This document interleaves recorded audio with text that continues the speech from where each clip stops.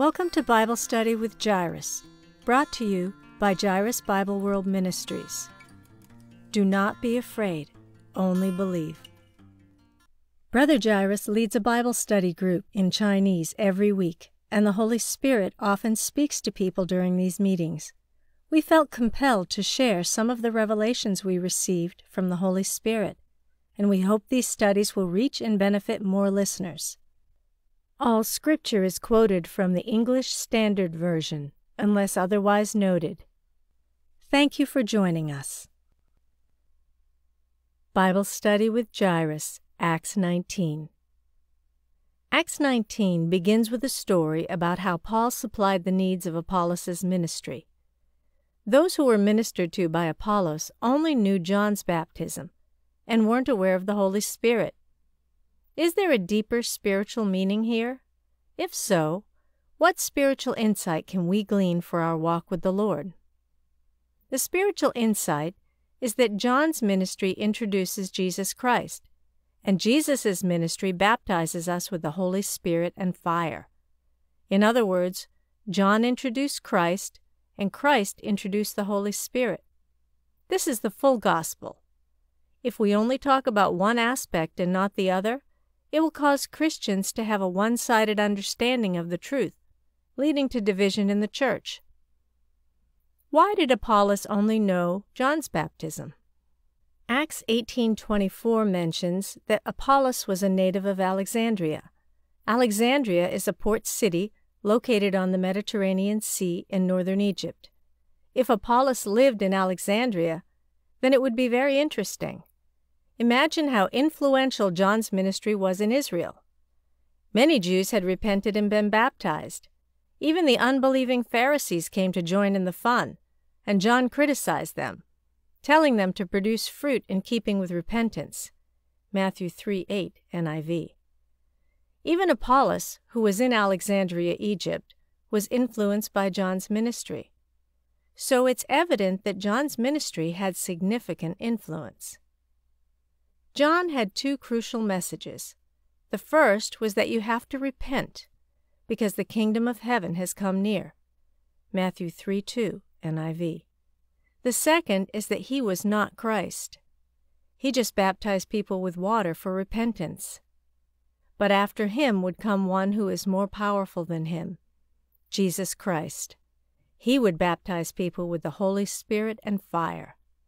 Matthew 3:11 NIV. His two messages are very clear and definitive. But it's like a stone thrown into a lake, creating a ripple. This expanding ripple eventually becomes weaker and weaker.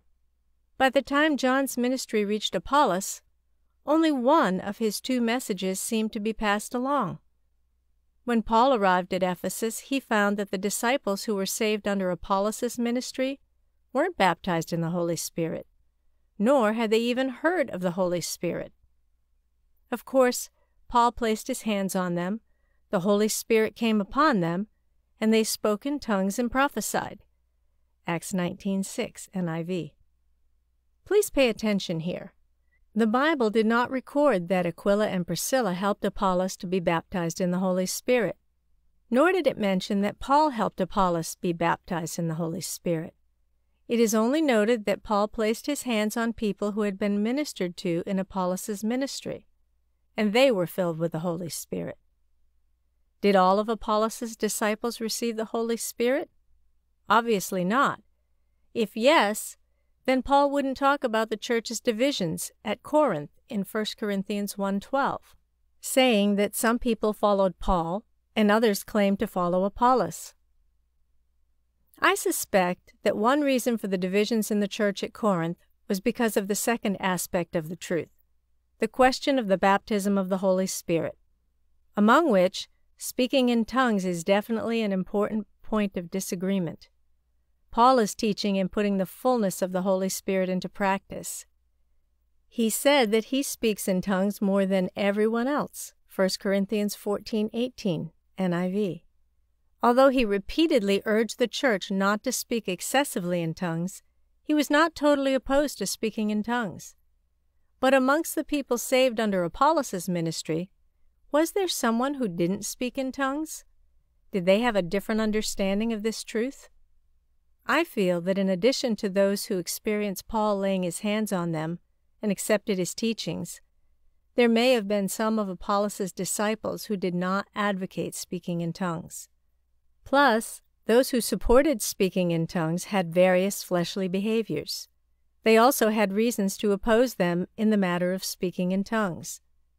So we have a clue here that there is a very close relationship between what kind of spiritual life a Christian will live in the future, as to when he or she is first saved, and what kind of spiritual teaching he or she accepts in the beginning.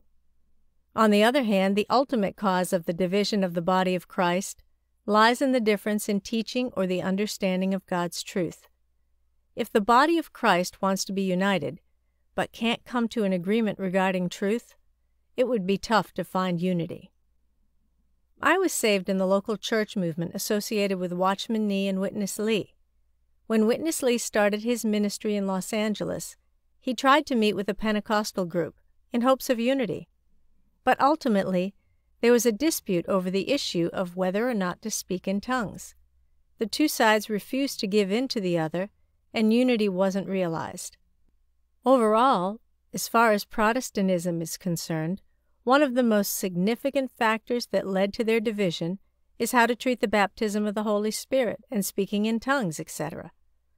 There are some estimates that charismatic Christians probably equal the number of evangelical Christians, which is about 600 million people. There are about 1 billion Catholics, amongst which more than 100 million of them have accepted the charismatic experience.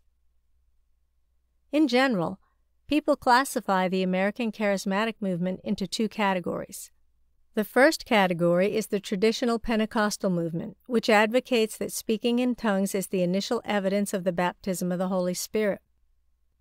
The traditional church doesn't accept this, thus producing classical Pentecostal denominations like the Assembly of God and others.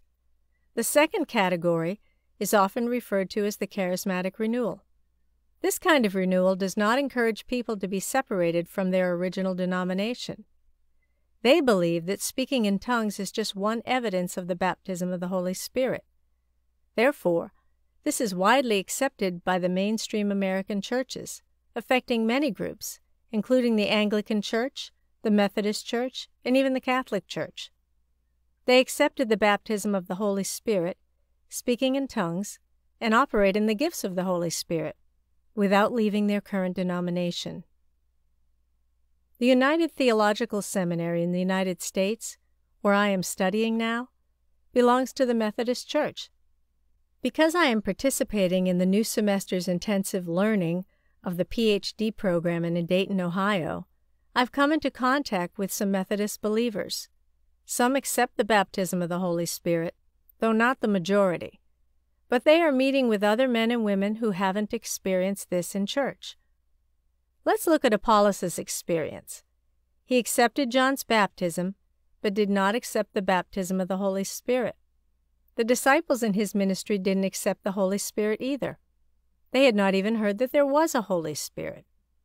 Acts 18 did mention that Aquila and Priscilla helped Apollos to understand the way of God more accurately, but it did not explicitly mention helping Apollos to receive the baptism of the Holy Spirit. At the beginning of Acts 19, Paul returned to Ephesus to meet the disciples who had received help from Apollos' ministry, and they hadn't heard that there was a Holy Spirit. There are good reasons for us to speculate that Apollos did not accept the baptism of the Holy Spirit. An important part of John's ministry was to reveal that Christ wants to baptize us with the Holy Spirit and fire. But why is it that this part is ignored and distorted? This reminds me of a Jackie Chan movie, Around the World in 80 Days. When British officials discussed that a Chinese man had robbed the bank, the message was passed on. In the end, the original message that was passed turned into a totally different message, saying that someone else robbed the bank. One of the reasons is that the character, Jackie Chan, deliberately passed the wrong message in the middle, causing the following information to be all wrong. This was a movie, but it also happens in actual spiritual experience. These are the enemy's tactics. He would keep people from accepting John's baptism by thwarting the message of repentance. Unfortunately for him, the people believed that John was sent by God and kept coming to him to be baptized. Tactic number 2 was to bring the Pharisees and Sadducees who tried to pass themselves off as repentant people ready to be baptized, but John saw right through them and harshly criticized them. The enemy's last tactic was to hold John's ministry in high regard while downplaying Jesus' ministry. John's disciples could establish a new religion and stir his disciples to challenge the Lord by asking him, "Why do we and the Pharisees fast often, but your disciples do not fast?" Matthew 9:14. In the end, John was martyred. The Israelites believed that he was a prophet sent by God, and John's ministry of repentance was raised up, downplaying or ignoring the message that Jesus was greater and would baptize with the Holy Spirit and fire. Why? Because Satan wants the most important message to be obstructed. Satan's tactics are the same in today's church as it was in ancient times. He still strives to downplay the baptism of the Holy Spirit and the teaching that Jesus will baptize us with the Holy Spirit and fire. It's often said that speaking in tongues is the least among the gifts of the Holy Spirit. This seems to make sense, but when you analyze it carefully, it's not entirely true. For example, why is it that the least important gift causes the body of Christ to experience the biggest division?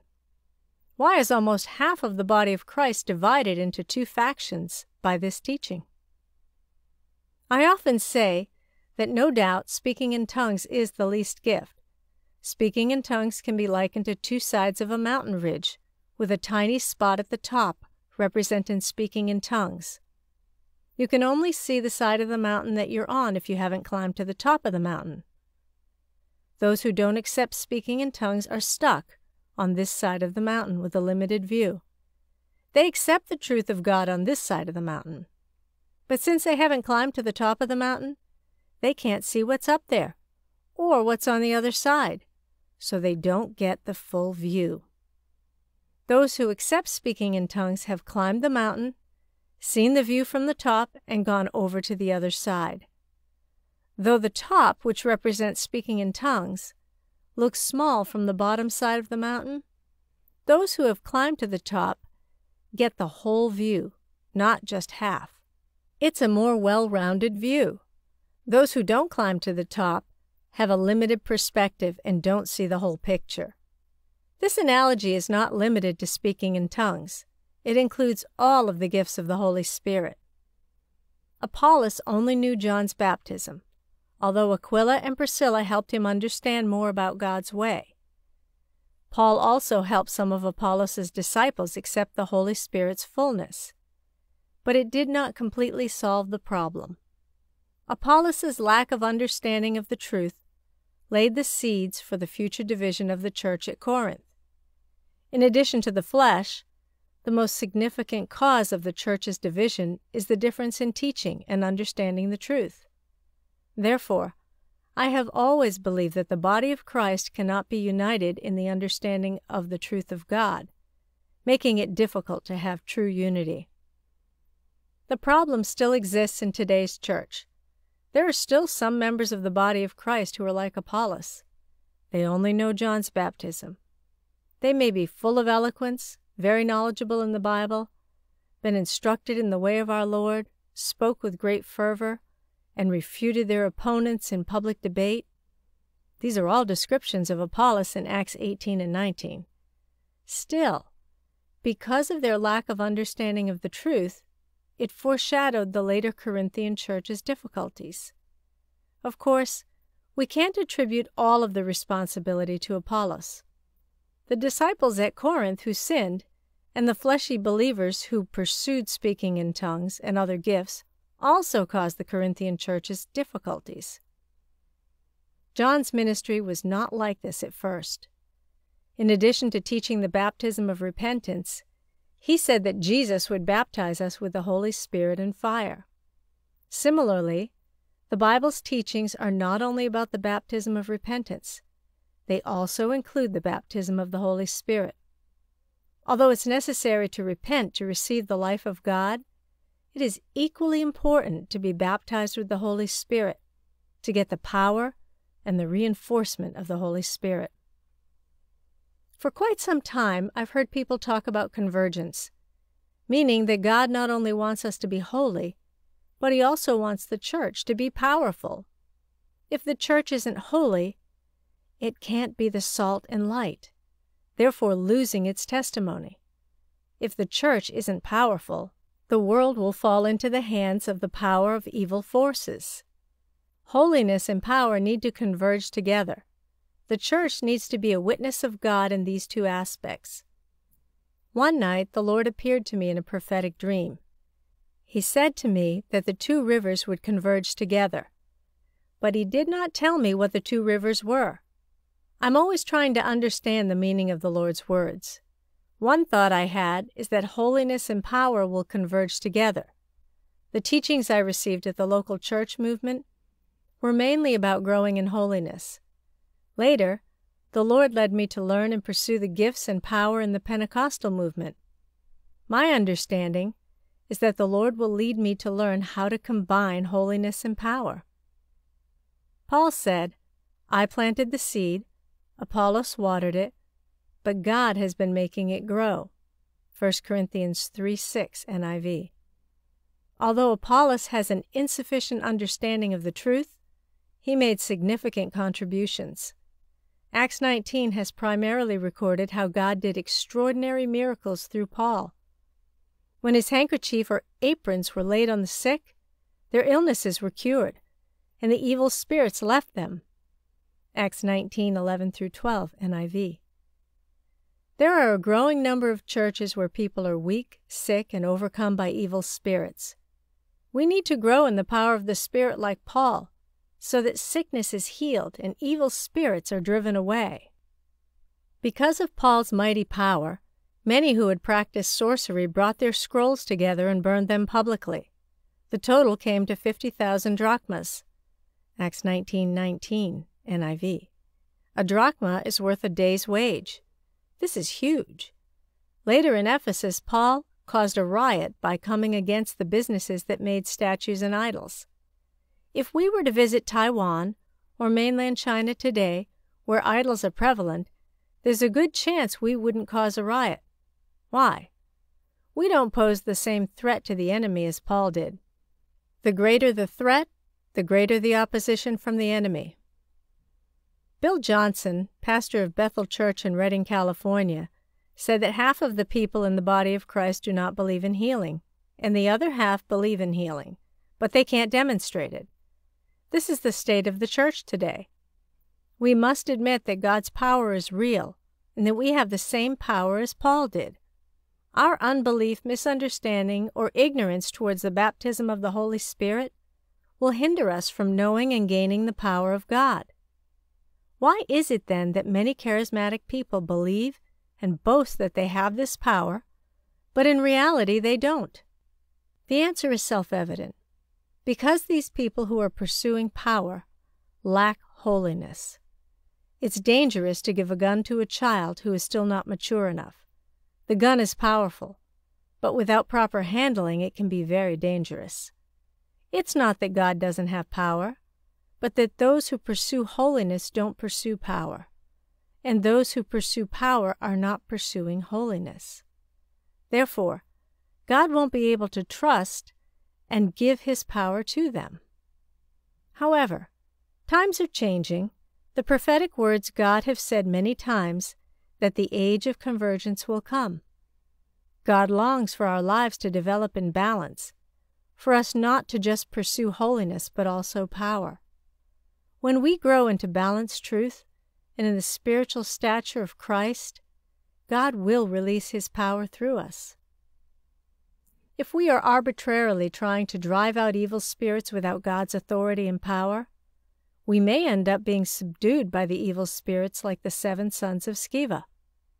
God's power and authority is real, but we must appropriate it by faith in Jesus. The church that I was saved in paid more attention to growing spiritually and devalued pursuing the gifts of the Spirit. Their reason was that pursuing gifts would lead people to neglect spiritual growth and holiness. There are preachers who say that the pursuit of healing will hinder spiritual growth in a Christian's life. I understand what they are saying, and have observed people in the charismatic movement paying more attention to the outward healing of the body while lacking inward spiritual growth. In my experience, we need a balance of both so that our spiritual lives will be complete and fulfilling. Here's a metaphor I often use to explain what we talked about above. Our inner spiritual life in the Lord is like water. Our gifting in the Lord is like a water pipe. In our initial walk with the Lord, pursuing gifts overemphasizes our water pipe, almost like putting the cart before the horse. New believers need to focus more on the inner spiritual life and growth, so that living water can flow through the pipe. However, if the living water reaches a powerful level and the pipe has not been enlarged to handle it, the flow will be limited. In China, this was a problem. They designed a drainage system that didn't take flooding into account. As time passed, the pipes got clogged with leaves and debris. And when the flood came, the pipes couldn't manage it. We also experience debris and blockage in our spiritual lives and must continuously expand the gifts to allow the living water to flow correctly. This is a dialectical relationship. The Bible specifically mentions the relationship between the measure of grace and the gift. We can compare grace to the pursuit of life and the gift to the pursuit of power. Romans 12:3 in the NIV says, "Do not think of yourself more highly than you ought, but rather think of yourself with sober judgment, in accordance with the faith God has distributed to each of you." Here is a measure of faith. We can see it as a measure of life. We will do things according to how much faith God gives us and how deep our spiritual life will be. Don't stretch yourself too much. For example, perhaps the measure of your faith can only accommodate inviting one person to live in your house as a guest, but you invited 10 people all at once. You might get overwhelmed and instead not be willing to serve in the future. Ephesians 4:7 says, "But grace gives us personal measure according to the gift of Christ." In other words, God gives you more grace when the measure of the gifts He gave you is large. If God gives you a gift of lifting 200 pounds, He'll also give you a physical makeup that can withstand 200 pounds. On the one hand, our measure of life and faith limits our gifts. For example, take a child. His vital capacity is limited. His cardiopulmonary function is limited. And the distance he can swim is limited, just as his gift is limited. To this extent, the measure of life limits the measure of gifts. But we have heard many testimonies from parents that when a child has asthma symptoms, his cardiopulmonary function is not strong enough, so they insist on teaching him how to swim. This is like a constant practice of our gifts. Slowly, the measure of his gift expanded. That is, his swimming ability increased. And gradually, his cardiopulmonary function improved, and his asthma disappeared. So at this level, the expansion of the measure of gifts gradually expands the measure of life. This is a process of dialectical development. Evangelical pastors who are opposed to learning about gifts are sometimes like the parent of the child who has asthma. They're always worried about what to do if the child has an asthma attack while he is swimming. What if he drinks the water? What should I do if he drowns? It's like what many people who oppose the pursuit of the filling of the Holy Spirit and speaking in tongues often say. If we open ourselves to the spiritual world, what should we do if evil spirits come in? Their confidence in Satan's destruction is far greater than their faith in God's protection. These thoughts come from unbelief and not wisdom. I want to call on evangelical pastors and teachers to re-examine their understanding of speaking in tongues and gifts of the Holy Spirit in prayer, to see if there is a lack of understanding in the truth as well as a lack of faith. We should do this instead of blindly blaming the charismatics for letting evil spirits come in. In other words, the pursuit of spiritual life is like pursuing a new wine, and the pursuit of spiritual gifts is like pursuing a new wineskin. We are pursuing new wine and a new life, but our new wine can't be stored properly if we don't have a new wineskin. Dear pastors and fellow believers, we have reached the moment where we need to grow further and pursue more gifts. Let's expand the measure and measurement of our gifts. Expand the measure of our water pipes. When the measure of your gifts has expanded and your gifts and power have grown, you will see exponential growth in your life, and the abundant life in you can be imparted to others. If a child says to his father, "I will build a house for you. I want to develop the gift of being a designer," the father will say, "Son, you are still young. You should give yourself time to grow up. Do well in school first. Then, after you grow up, you can study architecture so that you can build a house for me." But if the child grows up and is ready to build the house, if the father still opposes it, it's no longer normal. In conclusion, those who don't know the baptism of the Holy Spirit and oppose speaking in tongues have not fully grown up in their spiritual lives. Though they may seem more mature than some charismatic Christians who blindly pursue gifts and lack depth in their spiritual lives, they are operating in fear. They are afraid of hurting themselves or others in this pursuit. Has God given us a spirit of fear? No. It's a strong, powerful, and sober-minded spirit. Anything that comes from fear is from Satan, because fear incorporates unbelief and disobedience. The key to receiving the baptism of the Holy Spirit, speaking in tongues and other gifts, is faith and obedience. There is no other method or secret. I experienced breakthroughs within the framework of evangelical teaching. It took a long pursuit for me to have breakthroughs in faith and obedience and be filled with the Holy Spirit. I hope this information is a blessing to you. If this article blessed you, please consider supporting us. We have a lot of materials that need to be translated and recorded. Brother Jairus is doing this on a volunteer basis, but we still need to pay for translation and recording. Jairus Bible World Ministries is a 501c3 nonprofit organization, and we can provide tax-exempt receipts for your records. You can visit our website, www.jairusbibleworld.com, to donate online or send a check to P.O. Box 1643, Ellicott City, Maryland, 21041. Please make checks payable to Jairus Bible World Incorporated. You can also donate via PayPal. Our PayPal email address is info@jairusbibleworld.com. We greatly appreciate your support. Music, Acoustic Guitar 1 by Audionautics is licensed under a Creative Commons Attribution License.